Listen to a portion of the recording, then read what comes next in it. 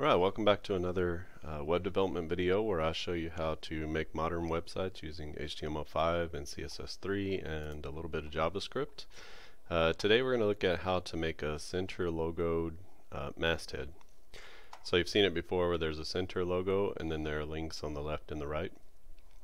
That's kind of a little bit of a retro actually sort of style. It works really well with retro logos and kind of hipster logo type things. So let's say you have maybe 4 or so links and you don't want to just do the boring, left logo, right links. You want to switch it up a little bit and change it. So I will show you how to do that using CSS Flexbox. So the first thing that we need is a header element, and we're going to call that masthead. And then inside that we're going to put something called masthead inner, and this is what we're going to use in order to do all of our alignment on the inside, so all of our Flexbox alignment. And then inside that we need a menu, and we need a logo, and we need another menu. We're going to call this one specifically menu 1, just in case you would want to style each of these menus differently. Inside our logo we want to put our image, so this is our logo div, and we want to put our image, and I'm getting that image from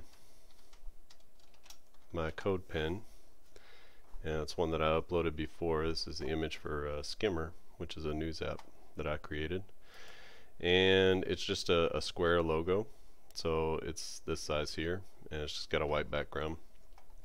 I would think that this works really well with square or circular logos. Anything that's horizontal is going to be more difficult because it's going to, once the page starts to get smaller or the viewport gets smaller, you'll see how it squishes together, and it just seems to work better if you're using a logo that's more vertical oriented than horizontally oriented. So just a little something to remember.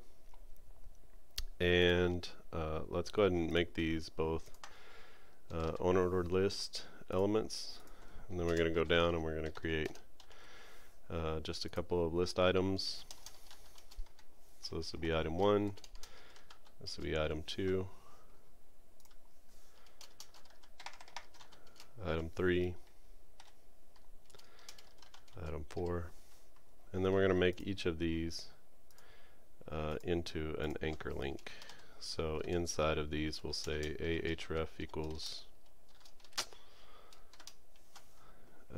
we'll just put a kind of a generic link in there. We could say item 1, item 2, whatever we wanted to do with these links. If you wanted to go into pages, or if you want them to just be anchor links that go down the page. So we have our basic structure here. So we have one menu, we have a logo, and then we have another menu. We could rearrange this and then just visually reorder in Flexbox if we wanted to. That's a choice that I'll let you make, and actually I'll show you how to do that if I remember when we get to the end. So what we need to do is we need to do some things to our menu elements. So let's first come in here and we'll say menu list style number 1. We don't want the bullet points, so we say list style none, and we can also get rid of the padding, and I know from experience we should get rid of the margin too, so let's just go ahead and do that right now. We also want them to display flex, and this is going to put them side by side with one another instead of vertically oriented. They're normally display block, so we want to make them display flex. And I am going to make them justified to the center. This will make a little bit more sense when we see it all together. And that's all we'll do with that for now. Now we need to make sure that we do everything display flex. So we're going to actually put our flex on the masthead inner. And so we'll call that display flex as well. And now all of our elements should be lined up with one another, and I'm going to justify content space between, which means that we have one element to the far left, one to the far right, and then everything else is spaced out evenly in between. So you see that it moves, everything moves evenly, and it stays kind of stuck to the right and the left hand parts of the page. This is way too big, so I'm just going to come in to my logo and do the image width to be something like 100 pixels. It'll be fine. And you can see that everything's not lining up vertically here. And the way we change that is we go to our masthead inner and we say align items to the center, and now should vertically center everything. So when our axis is along the X, then align center will align everything vertically. So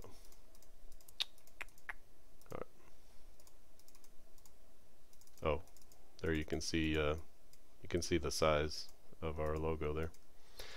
Let me refresh that to get that line off. Okay, so we have everything set up like we want to.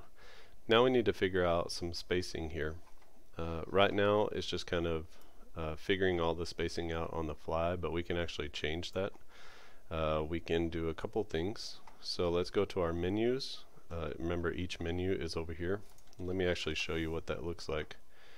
So this is our full element. This is our logo image. Okay, so there's the logo and how much space it takes up.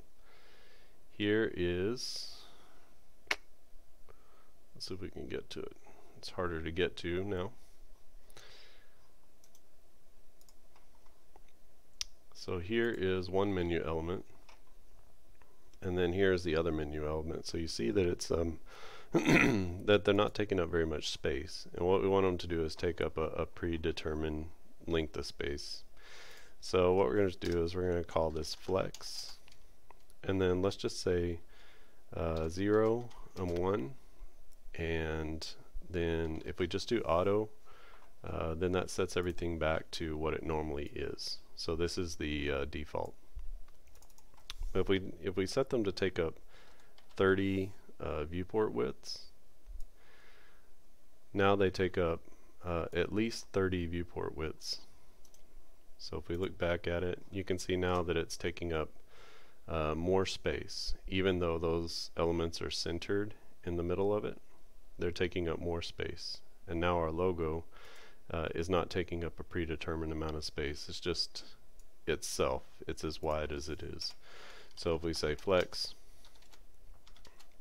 0, 1, what do we have? So we have two menus times 30 is 60. So we have 40 viewport widths left. The logo is not centered, so we can say text align center, and then that should center it back in there. And whenever we click on this, we can see that the logo div is taking up 40 viewport widths. So it's essentially like saying 40%, but it's based not on the container, it's based on the width of the viewport. But it's equivalent to 40% of however much the viewport width is. And so we have a menu taking up this much, we have a logo taking up this much, and then we have the other menu taking up this much. So they're kind of predetermined in how much space they're taking up on the screen. Now this looks really bad, so we can do a couple of things. We can make sure that each instead of using justify content, we can say something like space around, and then it will put an equal amount of space around each of these items. So it takes up this much of the viewport width, and it puts an equal amount of space around each of these, so it doesn't put it butted up against the side. So this might be enough for your needs. You might want to say flex end and get them a little bit closer to everything. So that will get this closer, but not to this one. So if we come in and we say nothing, then it's flex start. Okay, and so all we need to do is we need to get this one over here a little bit closer. So we would say menu 1 and then justify content flex end, and then that moves it over to the right as far as it can go. And then we need to just create a little bit of space here with each of our menu list items.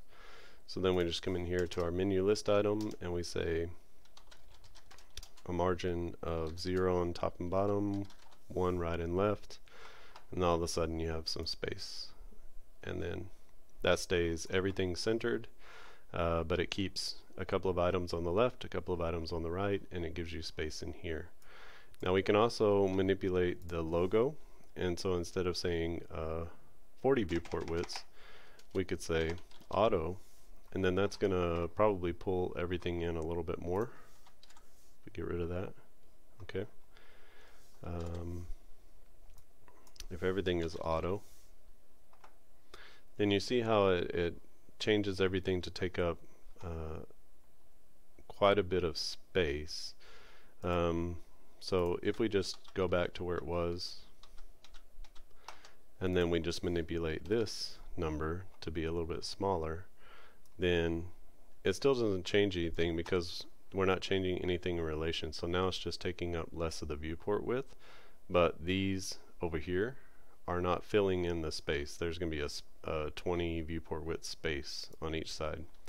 So instead of 0, 1, we could say 1, 0, and then now those fill in that space. Okay, so the difference between 1, 0 and 0, 1, so this is flex grow, and this is flex shrink, and then this is how much space the item takes up in the container, in the flex container. So it says take up as much space as you need to take, but the least amount of space will be 30 viewport widths.